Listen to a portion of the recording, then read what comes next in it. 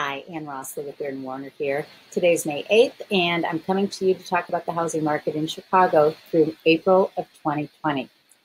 As you see on the screen here, this is my primary market area. I sell in far more areas than what you see here, but for purposes of analysis, we're just going to focus on the main downtown Chicago area.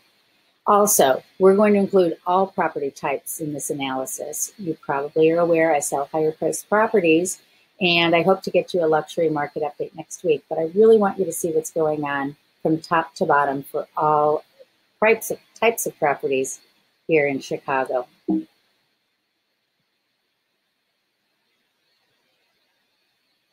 right, first off, number of listings for sale. We're down in April, almost 4,500 listings versus 5,426 in April last year in a typical spring market. In terms of median sales price, however, we went up. Actually, the highest in the last 3 years, $422,250. So COVID did not hurt sales price. Listings under contract, as you would expect with people staying indoors for the last 8 weeks, we had lots fewer properties under contract. 719 as of April 30th. Compare that, however, to the holiday time. You'll see that in December of 2019, we had 635 properties under contract. So it's not unheard of to have this few properties under contract and still have a market going forward. Interesting, however, to see how strong we were going in our spring market before COVID hit.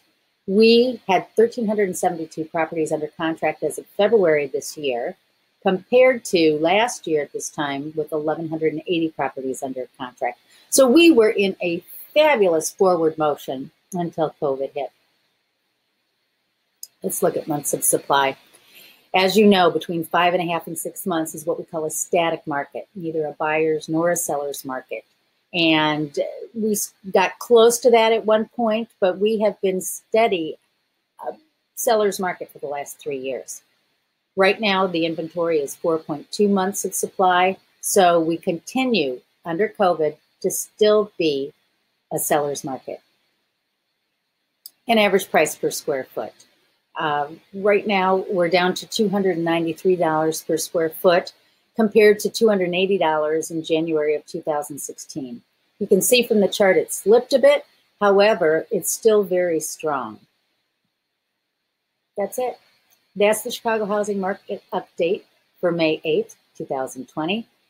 Look out for my virtual open house tomorrow at 2:30. I'm going to be broadcasting live on Facebook, and you can see it through Zoom also.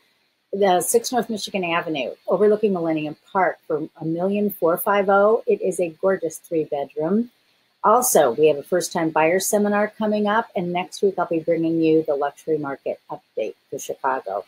As always, you can follow me on Facebook at Anne Rossley Real Estate and on YouTube at Anne Rossley RE. Thanks for watching.